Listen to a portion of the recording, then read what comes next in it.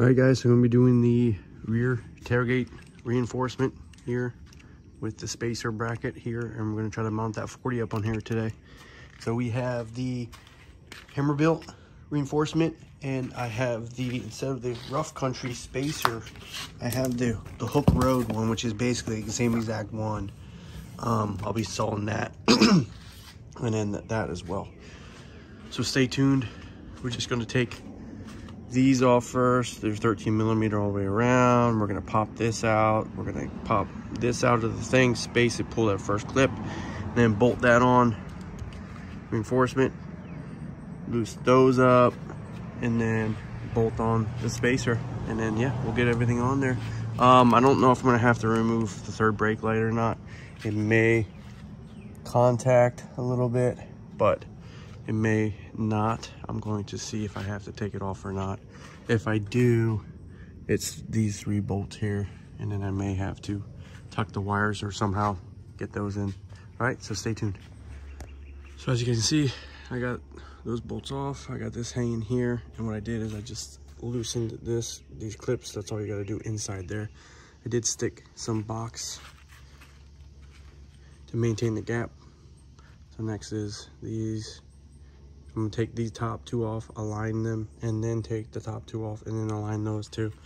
That's a little trick I saw from Tyler over there at Hammerbuilt, not on any other videos. So let's go. All right, guys, so we have it on there. I got the hardware on there. It was a little tricky with 1 person, 2 people, easy peasy. But make sure you leave enough room. Don't over tighten these until you get that conical spacer behind the nut so you can line them up. All right. Next part is getting these up with the spacer, and then we should be good to go. All right, guys, so it's all bolted on. Sorry, excuse the noise. They're doing some power washing over there. But we got them all on. Torx bit over here. I use this Hooke Road.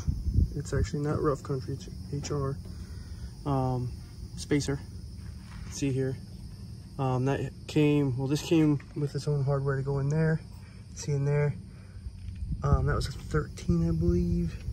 And then these were 1/2 inches, and you have to, can't see it, maybe see it up here. You have to, I'm sorry for the camera. There's a nut back on the back side, so you have to wrench it from that and hold it on this side to get those in. 1, 2, 3, 4, 5, 6, 7, 8. So 8, just like the stock carrier. And then there's 1, 2, 3, 4, 5, 6, 7, 6. Well, 2. Yeah, 6 of those bolts in there. So I am ready to mount that 40. I need some friends to come over to help me lift it onto here without breaking the camera. I don't want to break the camera. I don't want it to sit on there. I want it to be able to put it right on there. So there it is. There's the look. There is the Hammerbuilt, and I will take another video once it's done. All right, thanks, guys.